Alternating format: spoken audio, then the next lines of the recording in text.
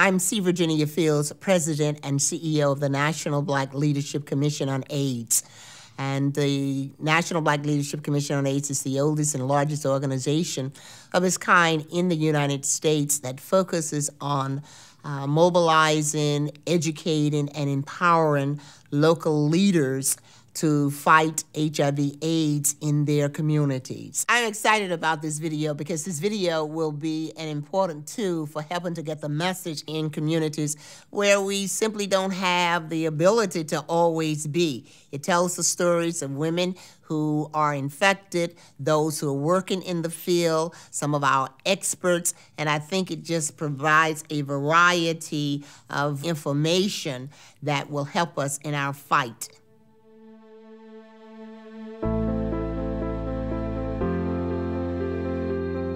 I'm a professional black woman, and I was in love with a man. I did the whole thing I was supposed to do. I was in a relationship for 5 years, and he got pneumonia. And in my heart, I felt like it wasn't just a regular cold. So your test results came back, Ms. Gamble, and your test is positive. And I was like, okay, so I guess I'm gonna get a shot and we're gonna get past this, right? Not within my wildest dreams did I ever think that I would be HIV positive. That just was not part of my plan. Why are you talking to us about this? This isn't our disease. It could be, and it might be, and it is all of our disease. We should all be concerned about HIV. Many women, one Many women, women, one voice. Women, one voice. Many women, one voice.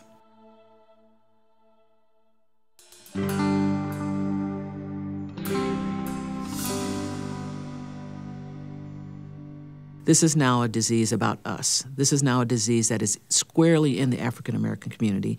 It is a disease for which the disparities in numbers are just striking, and they're unacceptable. How can we be, as a community, 12 to 14% of the U.S. population and be 45 to 60% of the new infections? We thought this epidemic really was about men.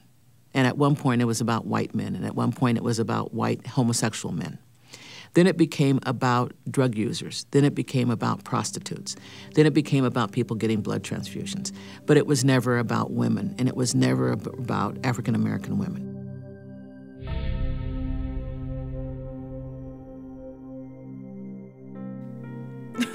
I was clueless.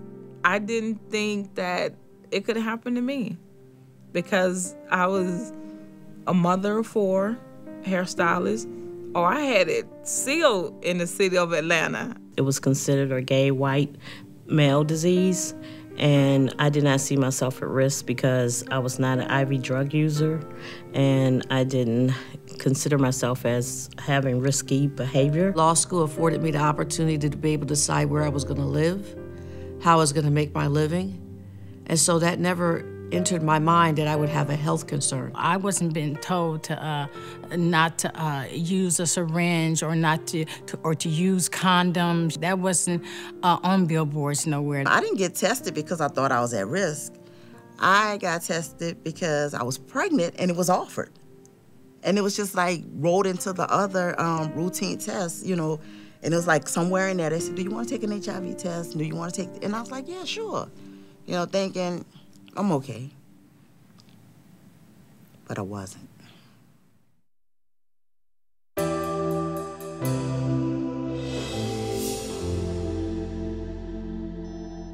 One of the reasons why African American women have been so impacted by this epidemic is because we thought it was about someone else.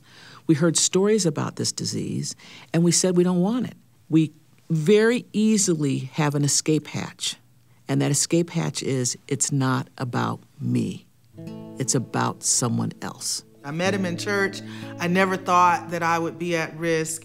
Or when I got married, I thought that I was safe. And we talk all the time about how marriage will not protect you. A lot of people also feel disengaged from the HIV conversation, especially individuals who are young professionals like myself. You know, we don't have those same experiences. We're not at risk. We're not the high-risk people. I don't want you to look at me and say, we're different, we're miles apart, because we're not. We're the same person, really. It's just that I'm on this side with HIV and you're over here, you're negative, for the moment.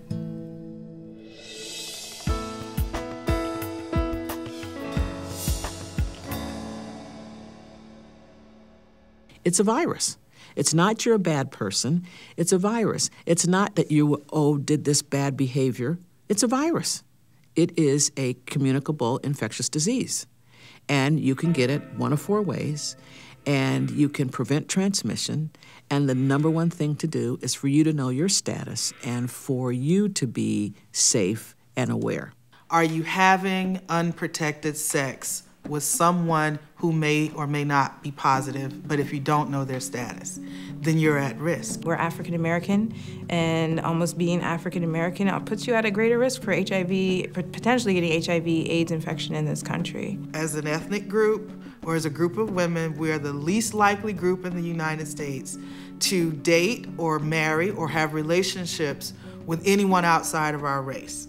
Which means if the pool of the epidemic, if the higher incidence is concentrated within pockets in the Black community, and we only have sex, and then it's unprotected in our communities, then we increase our risk, and that impacts us dramatically. The safest way to ensure that you will not get HIV/AIDS is by not engaging in sex, whether it's anal, oral, or vaginal sex, absolutely. However, we have to live in reality. And we know that there's a certain percentage of people that are engaging in sexual relationships, no matter what they are. And so we need to be able to address that. Consistent condom use, that's a necessity, but it's not sufficient. Before we use condoms, we have to love ourselves, believe in ourselves, and think of our relationships. We need to address the more interpersonal or communication activities. We need to talk more about relationships. And what about relationships puts women at risk of HIV? It's not like cancer. It's not like diabetes. It's 100% preventable. We can control it, and we need to take charge. In terms of the barriers to accessing the information or to acting on what folks learn, for the most part, is still really rooted in stigma, shame, and discrimination. Because for most of us, no matter how you cut, the risk of HIV, especially for adults or young adults, is somehow connected to sexual behavior.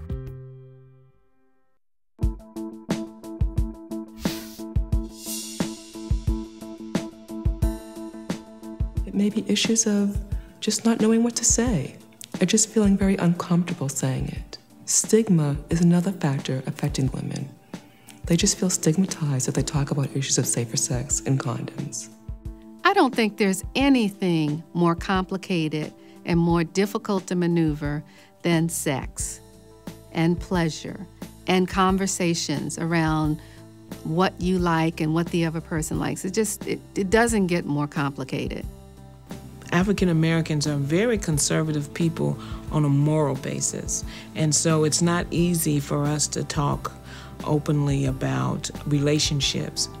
And so when a young lady is attempting to address the HIV/AIDS issue and she takes it to her significant other, be it her husband or a dating partner or boyfriend, and she says, I think we should get tested, a couple of things that they run into is, one, are you out there sleeping with several men? Or are you accusing me of being out there sleeping with several women? Looking at the Black church, one of the things that the church often doesn't talk about is human sexuality. If we're going to have an impact on HIV and AIDS, we're going to have to talk about human sexuality because people in the church are having sex. You want to respect someone's culture, you want to respect their religion, but you also want them to be empowered enough to protect themselves.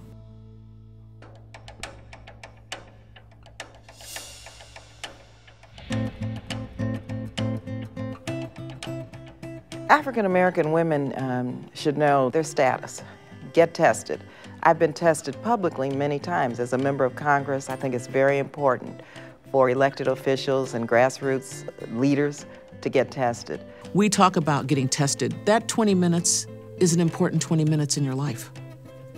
and you think about everything that you've ever thought about in those 20 minutes when you get tested for HIV, it's a serious moment. I want every African American woman to take that 20 minutes and have their life be serious enough for themselves that it's worth that 20-minute intervention. That's what this is really all about. Take the 20 minutes to find out. Take the 20 minutes to check on yourself. When we know better, we do better. When you know your HIV status, you're going to be encouraging your partner to know their HIV status. You're going to encourage your girlfriends to know their HIV status. When you become educated, you educate your community, you educate your church, you educate your family. Testing gives you power. It gives you the power, if you are negative, to stay negative and to protect yourself. It also gives you power when you are positive to get into treatment early, as well as protect yourself and be able to protect others.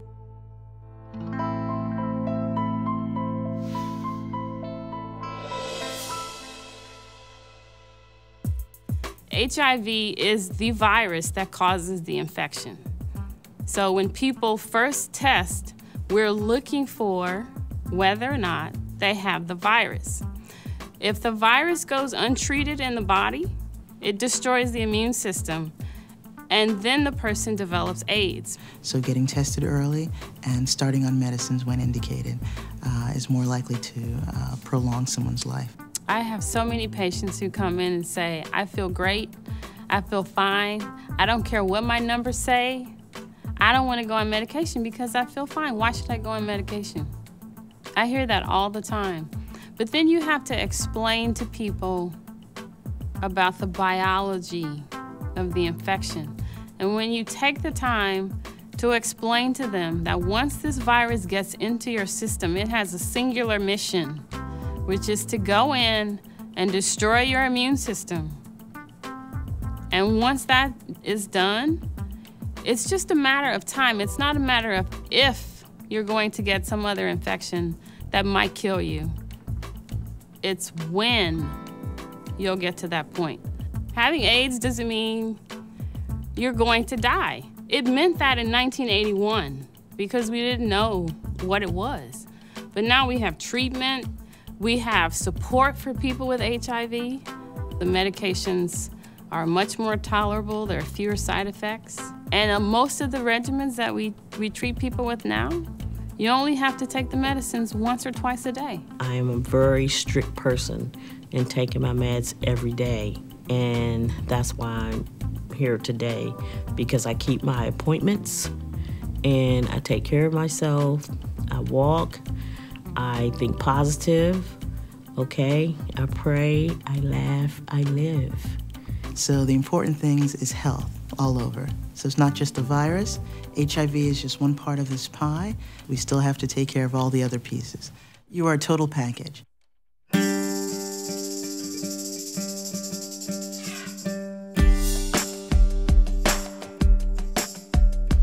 As one who was born and grew up in Birmingham, Alabama, I was a part of the civil rights movement there, and that was always led by members in the church and the church leaders. So we want to bring them into this fight, help to fight stigma, discrimination, and shame. This is a hard ministry, to do. But I've grown to a place where I say, thank you, God, for giving us the privilege of being able to address these issues. This is what ministry really means. This is what being prophetic really means. With any movement that has happened in the past, whether it's been the civil rights movement, the women's movement, labor movement, it all comes from the people that are experiencing the injustice. I think another place that we're going to be able to turn the tide is when we have even greater and more meaningful involvement of people living with HIV in every level and every sector of this epidemic. So it's important as a positive woman that I set a positive example, that I become a role model. When we talk about African American girls and their leadership role in HIV, I think that there needs to be genuine participation from being on decision-making bodies, whether it's having them organize at their local church around building a program, whether they are the girl on the corner who's passing out condoms. All young women want to be a leader. First, let's break the silence. We've got to face reality. We've got to understand what is taking place, and we've got to speak with one voice. Secondly, get registered to vote and organize politically in your community. In a lot of ways, the woman is the leader. And once women take on a cause, it kind of it's like a tidal wave. It just kind of rolls right out there, and everybody else then jumps on board.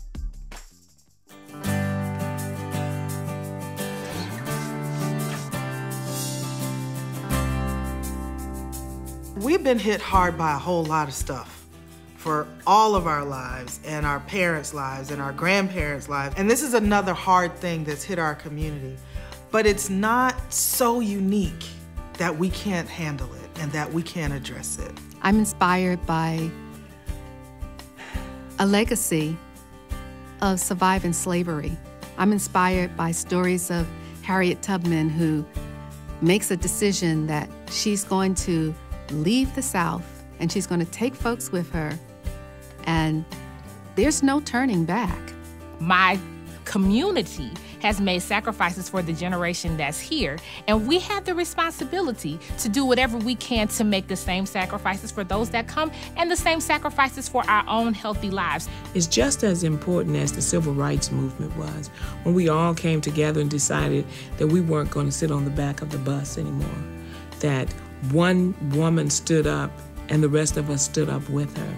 So I'm hoping that African American women will make that same move, that we will all stand up in unison and say that we're not going to take it anymore, and we're going to eliminate this disease.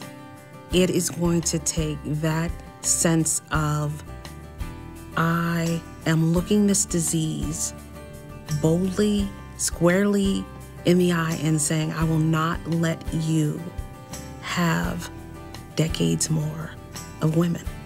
At the end of the day, we are here to be each other's guide. I have a life experience that I can share. You have a life experience that you can share with me. If we blend all those experiences, it becomes one voice. Take care of yourself. You're beautiful. You're a beautiful Black woman, and God wants you here, and you have a lot to give. HIV is not going to beat me. It stops here.